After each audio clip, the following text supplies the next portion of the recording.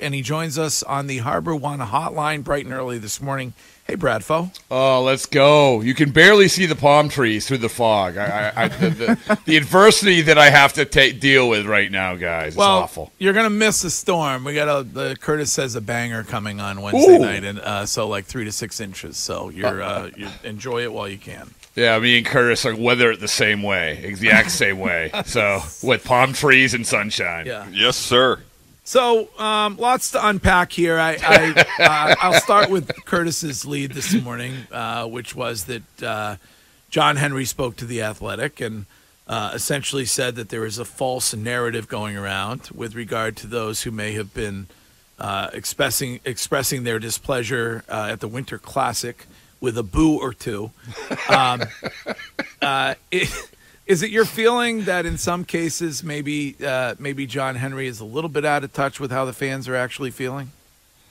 Yes, and I think that you have a case where at the Winter Classic was his. I'm going to get out there. I'm going to speak to the fans. This is where the time I'm going to do that. It didn't go well for him, and now, as we know, every year we have the bench, where he gets out there for 20 minutes in front of the media once a year and basically takes questions, says Pablo Sandoval's body fat's at 17%, or we screwed up John Lester signing, whatever it is. And now, I think because of the winter weekend thing, and he was booed, and there was sort of that impact, he didn't do that yesterday. And instead, they replaced that with this bizarre, we're going to give certain outlets the opportunity to submit email questions, and then here he's going to respond to them at his whim, which he did, and even that didn't come off well. So, listen, John Henry, I like the fact that he can't help himself. He's honest, he's genuine, and everything else. But at this point, and where the Red Sox are at, with their lot in life, I'm sorry, and I told this to Sam Kennedy when he was on the show yesterday. When you're at this point, when you're in last place, you guys know this, in Boston, I don't care if the fans want it or not. This is checking off the box of the owner has to step up. We were screaming for Jeremy Jacobs when the Bruins were bad. Mm-hmm. Last year we were screaming for Robert Kraft when that wasn't going well. This is just how it works. And in Boston, in my book, that's how it should work, and it didn't work that way. Bradford, when you look at it, isn't the biggest thing need to be, though, more about the direction that they're going in? You know, forget about the boos and all that other nonsense. We know that the team was bad last year, but don't fans want to know, okay, what is the direction you're going in?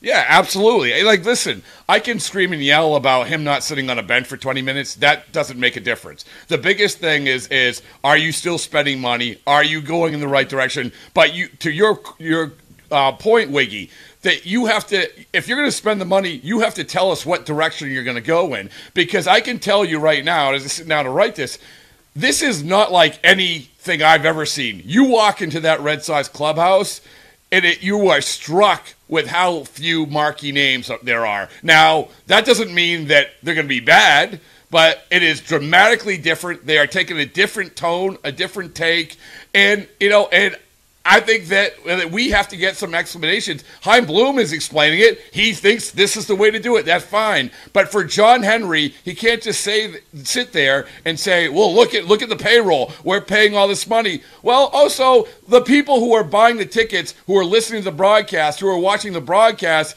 they want to also know who are the guys that they are paying to see. Because as I said, when you walk in that clubhouse, there is Rafael Devers in the corner and then everybody else. Yeah. And so when you say Chaim thinks this is the way to do it, that means what?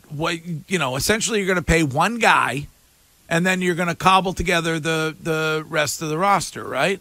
Yeah, well, he said to us yesterday when we were asking him about this, because I said, listen, I walk in that clubhouse, and I am struck with how few marquee names, and I get it. You don't run isolations for outfielders. You need a lot of good players.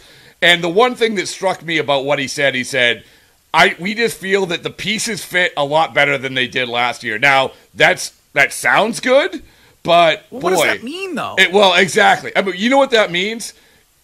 when the pieces fit perfectly, it was in Tampa. That was that kind of puzzle. The problem is that in Tampa, you had this tidal wave of talent just coming and coming and coming and coming. Well, okay, we don't know if that's sitting here with the Red Sox. That's the problem. We can have this dynamic, but the other part of it, which Tampa had and the Red Sox don't, is the proven, really top prospects that are going to help every single year. And that's what he's banking on. Bradford, when you talk about the names that may not be marquee but came up a lot last season, Brayan Bello coming up again this season, has already been shut down because he has, I think, right forearm soreness or something. What's the future like in your mind for him? We've got Pedro Martinez talking about him a lot already in spring training. What do you think this guy can do for the Red Sox down the road?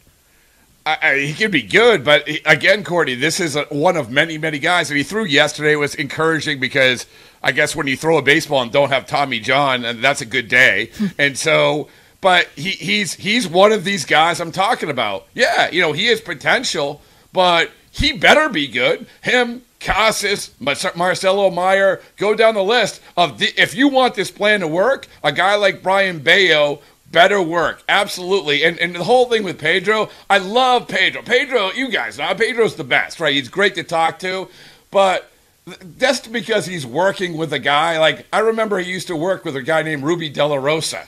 And it's like, all of a sudden, he said Ruby De La Rosa reminds me of Roger Clemens. He said that.